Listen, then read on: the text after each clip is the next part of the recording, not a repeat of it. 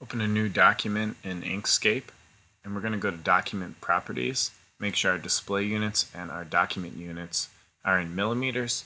And I'm just making a document size bigger than the object that I have, so I don't have to worry about the document bounds right now. I'm going to create a new grid in the same units, and my material is 5 millimeters thick, so I'm going to use that as my grid. And I'm going to make sure every line is 5 millimeters, and I'm snapping because I'm not going to have any measurements smaller than a 5 millimeter difference. Exit out of your document properties, zoom in using control and scrolling. You can pan by clicking on the middle mouse button. We'll select the Bezier curve tool and select periaxial straight lines. Make sure you get your distance at the bottom of the screen. It will tell you how far you've gone, and it will snap to that grid line. Press enter and then escape to make sure you do not continue your drawing, because we want individual lines as we continue drawing.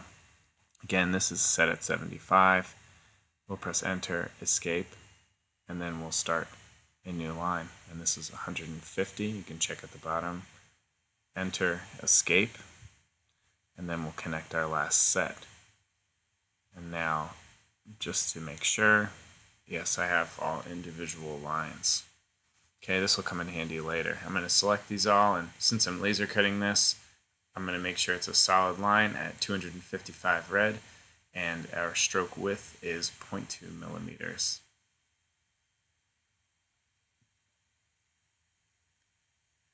We're going to create the sides of our box using, again, the Bezier and straight line curve tool. And we're going to draw a line 35 millimeters out, enter, escape, and another 35 millimeters out, enter, and escape. Okay, I'm going to connect these with a temporary middle line, and I'm just going to use that to guide my circle. The circle can actually be dragged from the corner, from the center, and can be constrained by the 1-to-1 ratio by holding Control and Shift. And I'm just going to hold Control and make sure it's a circle, not an ellipse. I'm going to select my circle. I'm going to get rid of the fill. And now I'm going to lock the aspect ratio and change the width to 18.875, which is the diameter that I need for my circle.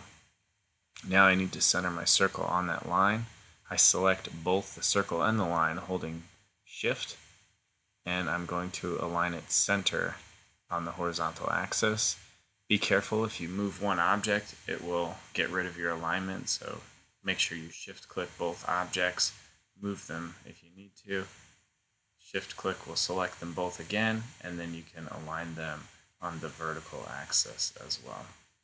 And you can bring your stuff back and make sure it snaps. Now your circle is centered on your line and your object. You can delete that temporary construction line, and now we're just going to use the B-spline path tool to create a fancy edge.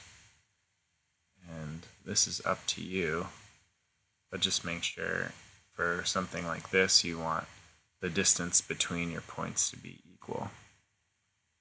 And I'll finish it off, and dragging it off is fine, just don't click again. Press enter and it'll finish your path. Okay, now I have the edge of my tool holder.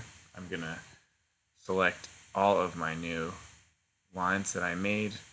Make sure my stroke path is full red and my stroke style is still at 0.2. Now I'm going to select the straight lines, the B-spline, the circle, and I'm going to copy, rotate, and paste this guy over. So by clicking the pasted object again, I can use the rotation handles, and then I can click and drag and make sure it snaps to my object. And now I don't have to create the same object twice. Now we're going to create our last two sides. I'm going to create a width of a height of 4 millimeters, and I'm also going to make sure I select the right tool and enter and escape, and 4 millimeters down, and that'll give me enough room to laser cut And I'm actually going to go over 1 5mm distance because that's going to be inset within the material, and like I mentioned, the material is 5mm, and that'll make sense a little later. And now I'm just going to create a small curve for design, find my center, bring it down 1 or 2, and finish off my B-spline path, press enter, and again I'm going to select all of those objects. Again, they're separate objects, so I need to be careful. So if I select my 2 outer lines, Control C copy, Control V paste, click once, rotate, I'm holding Control to snap the angle, and I can pull my pieces up. If you notice, I'm missing those 2 short lines, and I'm just going to redraw them in to make sure that I have them.